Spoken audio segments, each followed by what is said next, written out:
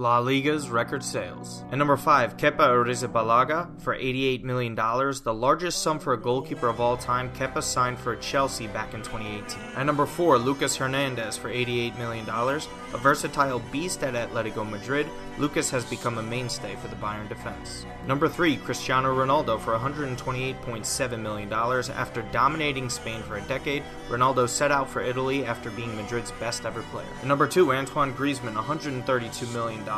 He was an absolute star at Atletico Madrid. He then transferred over to Barcelona for a record fee. And at number 1, the all-time record sale, Neymar at $244 million, transferring over from Barcelona to PSG.